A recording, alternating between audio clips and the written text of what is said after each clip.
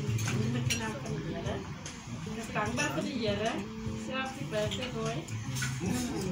Tromp ik in de naam van de Heer. Dankbaar voor de Heer voor die voorrecht die bij ons. Dat is maar in genade. Wat ons niet verdienen. Ik ben dankbaar vanmiddag. Voor pastor Tromp en mijn man. Dat die Heer het hier gedragen. Ik denk die begin van het jaar was het is gemakkelijk. Ik denk dat we nog werk sturen. Het probleem is. En een van die dokters die voor mij een boodschap en hulle sê, het is nog jammer dat mijn jaar zo begin. En ik zei, Heer, ik wil die jaar met rechtdag voor mij. Hij keer zei mensen, het is maandag zo begin. Hoe gaat de rest van de week? En toen zei nog, Heer, ik wil dat de rest van het jaar zo lijkt. En toen kwam ze uit die hospitaal uitkom. Die waren uitgauw gezond geraakt, maar voor mij is het te lang. Want ik ken niet iemand, ik ken hem niet. Oké, het is de tweede keer wat ik ziek geworden. Maar ik ben nu uit die hospitaal uitgekomen en die man doet zulke snaakse dingen. Toen zei ik, Heer, ik ken niet mijn man zo niet. Ik wil mijn man wat ik niet getrouwd heb. Ik wil hem terug heen. Want die man is snaakse dingen gaan doen, die waren. Nou ja, ik zie nog wel voor, ik zie voor hem, ik zie niemand. Ik zie zo'n man getrouwd, ik heb een man getrouwd wat weer nou. En die waren, dat was een pastor voor mij. Vrouw, oké, en die waren, die Heer was voor ons. Als het niet voor die Heer was niet, dan kon dingen zoveel anders geweest zijn. Die waren. Mijn kinderen zijn bij die verder vast. Toen ik klein was, ik is wel dankbaar dat ik geslapen. Alle roept net Daddy. Daddy. Dan vraag ik soms een keer aan vrouw in de nacht. Eet je dat niet, mami? Dan roept niet aan de pa. Dan zei ik, dan zei pastor.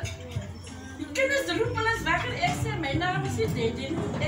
Mami, dan gaan die naar alle klassen even. Roep eens echt met jullie ma. Dan is ik zo dankbaar voor de Heer. Als ik hoor aan de mama zei, kinderen roep niet mami, mami. Alle kan, nou zei hij voor mij, deze is weer en deze is net één persoon. Ik zei, dit moest je met hulle bederf. Ik zie je wat slaan. Maar als je wat bederf, ik zei, hier, daarom roep hulle Daddy. Want hulle weet, als ik nou kom, gaan ik nou ook zeggen, wat is die fout? Ik ga nog baie dingen zeggen, maar Daddy gaan nog maar mooi luisteren en maar nou doen wat hulle nou wil hê. Hulle moet doen, die bares. Maar ik is dankbaar voor een man. Zoals, ja, wat ik denk voor die eerste keer, zijn zusters ontmoet. Die bares, hulle baie dingen gesê, maar toen zijn ma is, zijn ma was een baie dierbare mens. Toen die ma tevreden is met mij, toen wanneer ik naar die zuster zie. Ik was niet meer klaar wat hulle sê, want ja, ik niet wat ze sê, maar toen mami sê, als je rechte vrouw doet, dan zeg je, ja, maar niet. Want die weet bij, dat ze altijd wat schoonmaak met schoondochters tevreden is niet. Maar mijn schoonma was een lieflijke schoonma, ik heb haar niet baie lang gekend.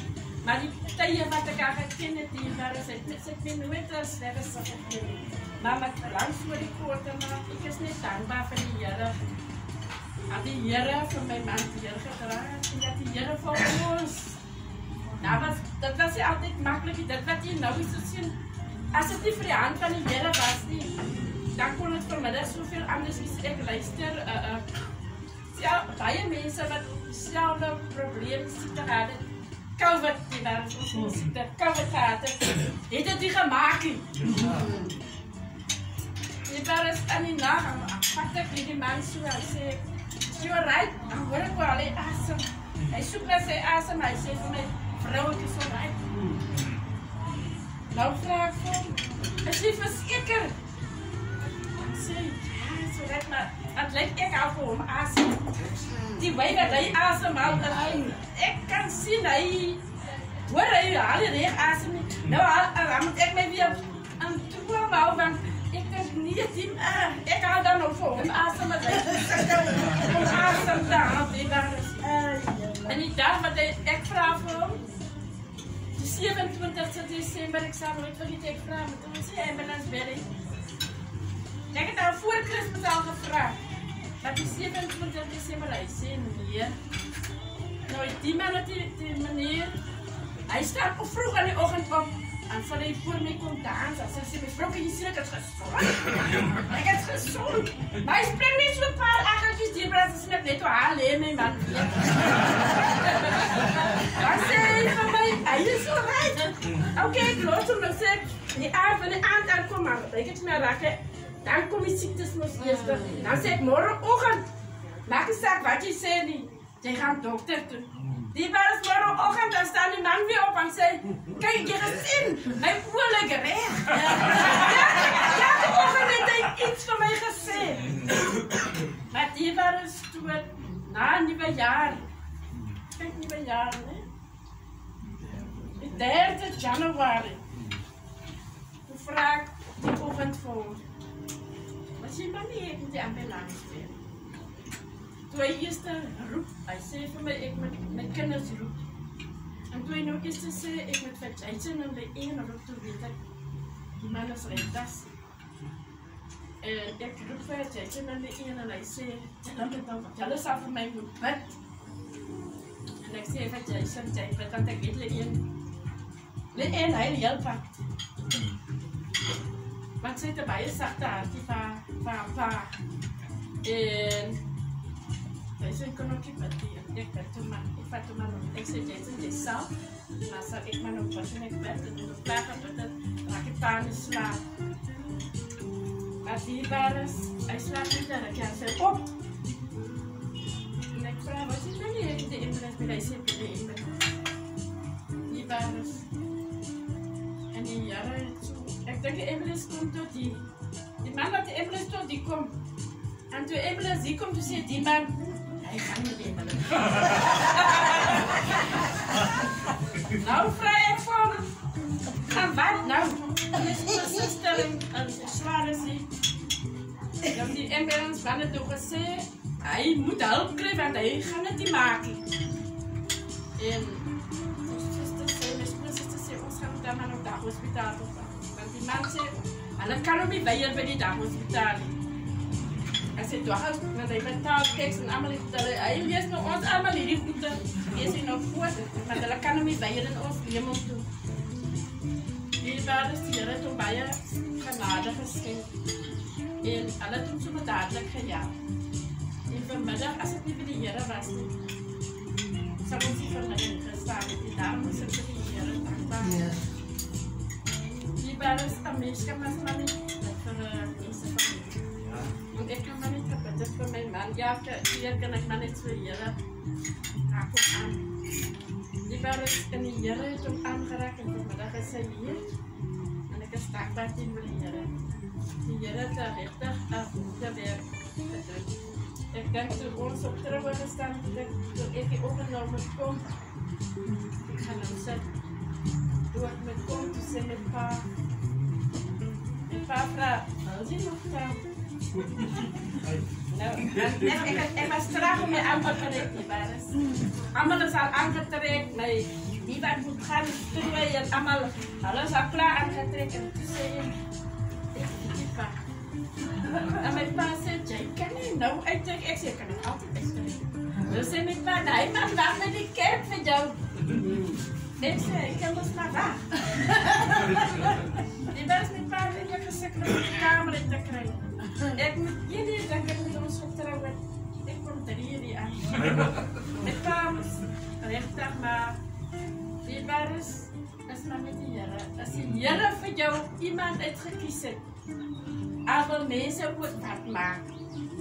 Ek dink toe ek in die hospitaal was, toe vraag vir my vrou, hoekom kom jy nou eers? Toe sê ek het nog nie 'n man gehad nie. Ek het nog gewag vir die man. Want ek was die oudste in die hospitaal. Met al 2 my kinders. Toen vragen we ons mij allemaal die vraag. Toen zei ik het gewacht. En die wat op je Here wacht, die bares. Die Here geeft voor jou net de beste.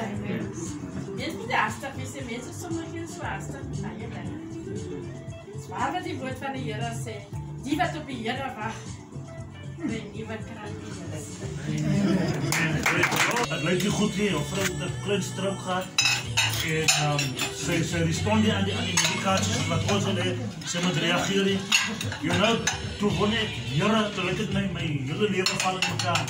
You know, en ek dink, as ek een persoon wat ek nou aan die hande kan kry, toe my eie pastorie beskikbaar, dan het verbaas het Tromp.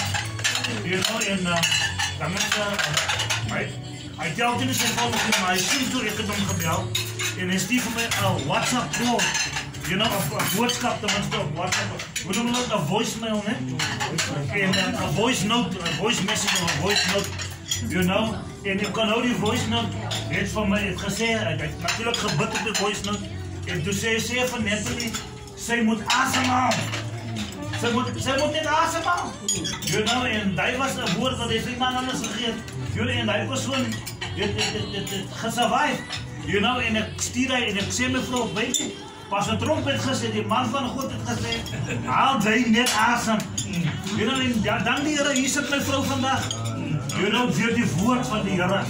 You know, en ek is seker, soos in die Ou Testament, jy sal sien dat die Here God, as die Here iets wonderbaarlik wil doen, het hy altyd 'n vrou of 'n man geconnect met 'n man van God. Alright, want die principle is dat die woord van God is met die man van God, en wanneer jy die instruksie van die man van God vergehoorsaam, dan is haar 'n seëning in. Pryskop het hier verby, na suster toe, dan sê sy vir my, gaan sy nou eers na die Pastor Tromp in. Ek sê, nee, ek wil net kyk wat maak die man van die Here. Dan sê sy vir my, Here wel, en as julle twee by mekaar kom, dan sê weer, julle altyd bietjie van amen sê. Maar daar is die tipe verhouding wat ons met mekaar het, en I appreciate you, my brother, I love you with the love of the Lord. Ek kan nog baie goed sê, maar dan gaan ek heel dag vir u hou. Waar is Jason? Okay, alles niet. Is dat Jason? Right. Jason in the end. Praise the Lord. En Jason gaat zomaar zijn speech doen.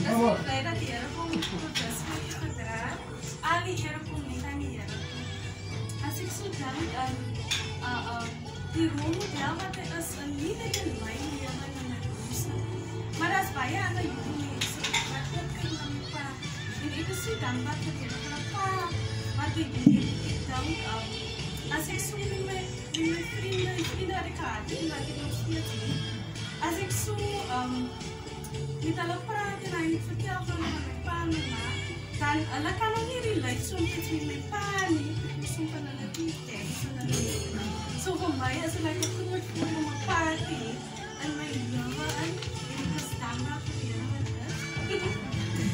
En ja, dankie wat jullie vir alles wat jullie doen. Die sorg net vir ons physically met die waar ons bly of om te eet of so nie, maar die sorg vir ons spiritually ook as well.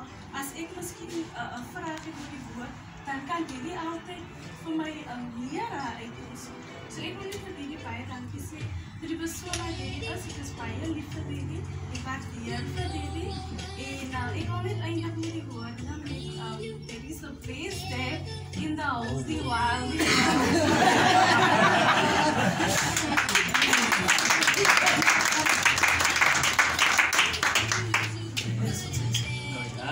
Ek is eintlik die prater. Maar Leen het nou alles gesê. Ek wil ook net baie dankie sê. Ek dink as baie tyd behou recently nou met my kerk dat my pa vir my liefde help het. En ek wil net baie dankie sê. Alles dat ek weet ek het dit al voorheen gesê, maar ek wil net weer eens baie dankie sê. En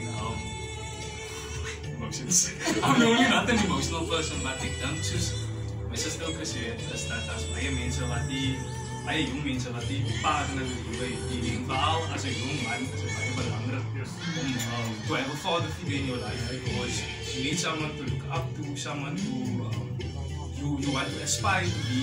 You know, and my pa said altijd from my end, how is that they never want us to be like them, but to be better than them. And in them, they have laid the foundation for us to be better and to provide for our future better. And vir dit wil ek net baie dankie sê.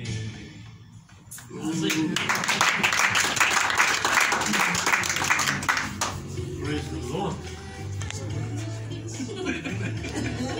I don't know, Jason in the end. Praise the Lord. Amen. And now our guest of honor, ladies and gentlemen, is the birthday boy himself. You know, what for us can a part of you of the word to say. Let's put the hands together for Dr. Albert. Amen.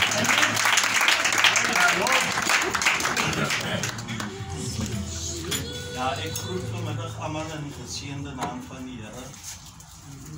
Hier van Pastor Conradia, Pastor Lyons en sy vrou, Pastor Jacobs en sy vrou. Amen. Al die ander pastore en professors en dokters en afdanking dokters. Ag die Here vir u ryklik sien, familie, vriende, is 'n voorreg vir duisende. En ek dank die Here daarvoor. Ek is so bly vir almal wat hier is. Jy weet, in COVID is dit moeilik om mense na 'n party toe te nooi. Toe ek hier my phone kyk, toe dink ek sal graag wil almal op my phone gehad. Maar jy kan nie, en soos jy kan sien, dis maar 'n klein plekkie wat ons in is. Maar dankie Here, ons moet seker maar naby mekaar wees. Aangesien hulle net vir ons uit mekaar het wil hou. En die Here die so bedoel het, die sê vir die Here, baie dankie. Vir alles, vir my vrou, vir my kinders. En ek dank die Here. Ek gaan baie kort wees dierbaar is, because daar is nog baie om te doen. Ek wil eintlik net aansluit by wat Dr. Cecil Dodgen daar gesê het.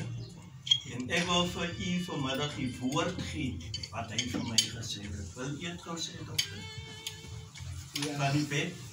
Ja, ek het vir Apostel gesê, die tyd wat ek in die hospitaal ontslaan was, en ek het gesien die mense om my sterf, en ek het vir hom gesê, hy moet profeteer vir die bed, en vir die bed sê dat, sy sê my bed, waarop ek lê nie, en vanavond, en ek gaan huis toe, ek gaan terug na my eie bed toe, sê vir die bed, sê dankie vir die bed, dat jy my gaan laat allow het om op je te slaap, maar sy sê my bed, ek gaan terug na my bed, by die huis. Dit is wat ek vir die man van God gesê het. En I thank God for his obedience. Pastor het vir my gesê, 2 dae, hy dit vir die bed gesê het, toe word hy gedischarged. En ek het ook met die bed so gepraat, ek sê dieselfde woorde wat Pastor gesê het, en 2 dae later, toe word ek ook gedischarged. Sien, as 'n mens kan glo, alles is moontlik vir die een wat glo.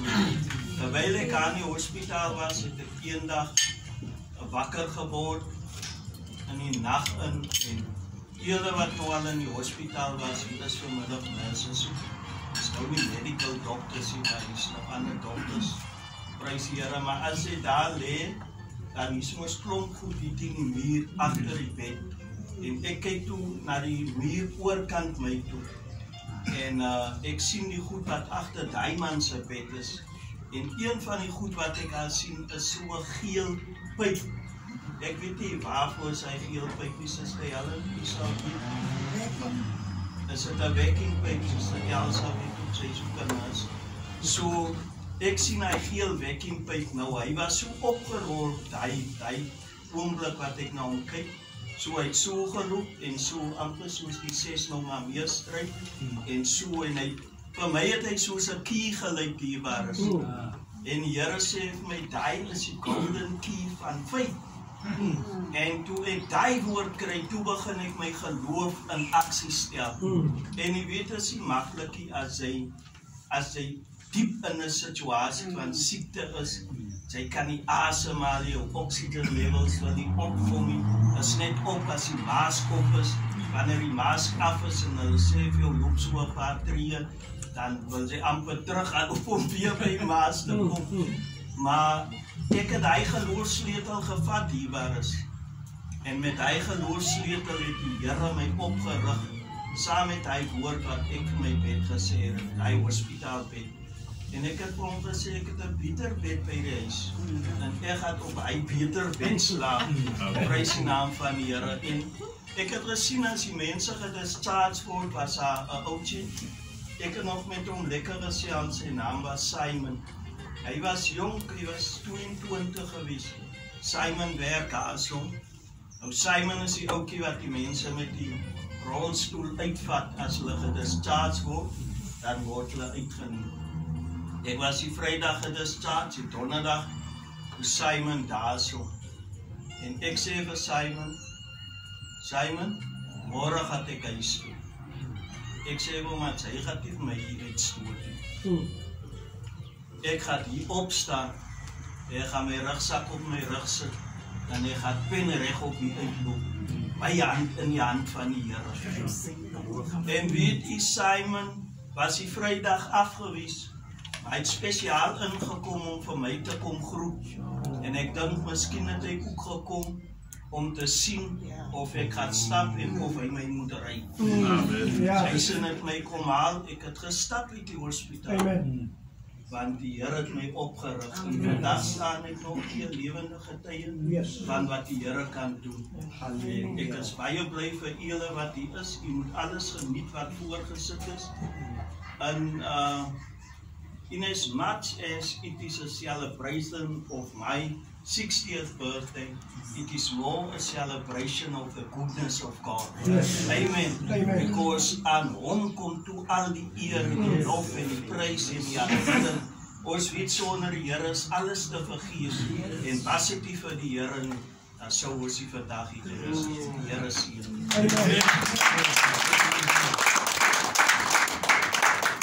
Amen. Dames en heren, ons is amper daar so. Ons gaan ook oogje vir professor Dr. Farrell Kempers. Wat ook van die mezelf.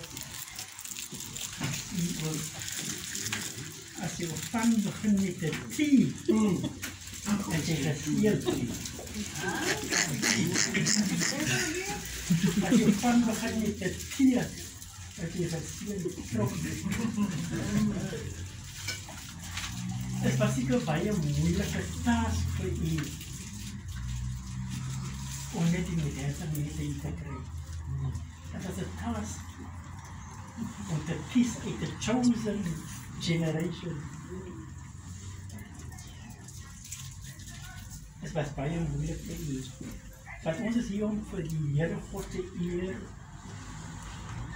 dat hij vir u uitgespaard geboren in die 19e eeuw, celebrate die 20e eeuw.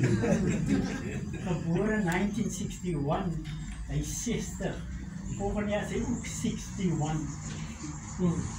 Hij is in een tijd geboren van significance, toen hierdie huidige land een transition gemaakt het, uit die in een republiek kon worden.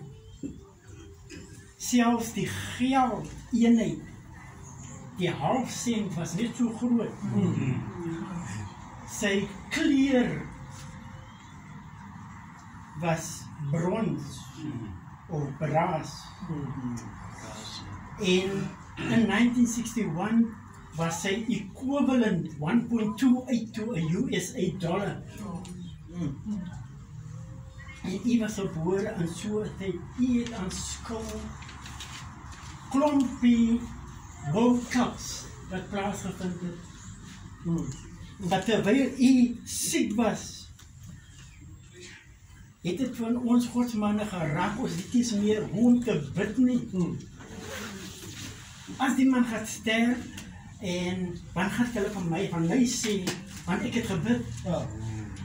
Want ek het net gesê, Here, hy kan nie nou doodgaan nie, hy kan nie sterf nie, want hy moet my begrafenis nog kom doen. Dat is al wat ek gesê het. En my familie weet ook dit.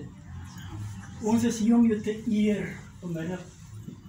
Pastor Tromp. Honor is always public and it is audible. Honor is imperative. The word honor is coming from the Greek word timato.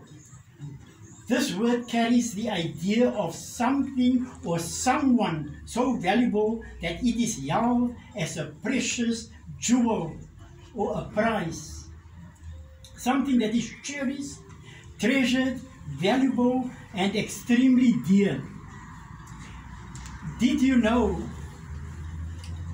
that in times past the word honor was just reserved for those with an exceptional sense of honesty, integrity, and loyalty? Appreciation, again, is an accounting term. It means to add value, and depreciation is the opposite of appreciation. Now, our God and what He has created already has value. Our eldest brother Jesus, He demonstrated this by redeeming us, not through silver or gold, but by your value, and that is determined by how much He was willing to pay for you and you and you. If you were the only person that could have breathed today, He would have still come to die for you. That is redemption. It's time where we live in today that we need to grasp these 7 words. We need to grasp it, treasure it, make a decision that we will run with it. Firstly, identity. We need to know who we are. If we don't know who we are, somebody else is going to determine that for us. Secondly, we need to pursue our inheritance. Thirdly, we need to know our purpose. Also in this time, we need to know, familiarize, acquaint you with the times and seasons where we are in. And as we do that, pursue your destiny so that you can leave a legacy. Today, I want to just bring you or wrap up everything what was said here. It's found in Isaiah 27 verse 6. The time is coming when Jacob's descendants will take root and Israel will bud and blossom and fill the earth with fruit. Now there are 3 things that would happen to you and your family which I spotted from that scripture. Isaiah 27 verse 6. It says, before then, the scripture says, the time is coming, Son of God. I see your time of manifesting is coming. Your time to build is coming. Your time to settle down is coming. Your time to make bigger, better and stronger again is coming. Your time to shine, sing, dance and celebrate in Jesus' name is coming. Now the 3 miracles that's coming. Jacob's descendants will take root. For the rest of this year, you shall gain ground in your location. In Jesus' name, God will cause you to take deeper root. No man or power shall destroy the works of your hands anymore. Your ministry shall no longer close or stagnate. The business idea shall take root, and in your office You shall take root. You shall be divinely established in Jesus' name. Number 2, Israel will bud and blossom. We here can see you are still flourishing in your area of calling and whatsoever you lay your hands on to do for the rest of these years. Thirdly, and you will fill the whole earth with fruits. You shall be fruitful, Tromp. You shall multiply. You shall replenish the earth. You shall subdue it also, and you shall increase speedily. All these are your portion for the rest of this year and forward. Now that your roots is going deeper, here are a lot of mango trees. So a mango tree roots is the finest root you can find from all. When a strong tree are planted, they will plant mango trees around it with the finest root that intertwine with the root of the said tree. Should a wind or strong calamity arises, that tree will just bend this way and that way, but never we with our eyes will comprehend what is keeping that particular tree's roots together. It is the mango tree's roots. So we are here. We have been chosen. Each one has been told, this is your part, Mr. Root. This is your part. Today we honor you for having us here. You must have been begotten also from a spiritual being, which we all honor here, Reverend Conradi. If we look at you, we can quickly identify you coming from that tree. So this afternoon we are here to salute you for those 60 years and more to follow. You are a great man. I can remember before I also finished off how we've met, how we've operated on the train ministries over the years. How we had half nights and full nights of prayer in the house of your family.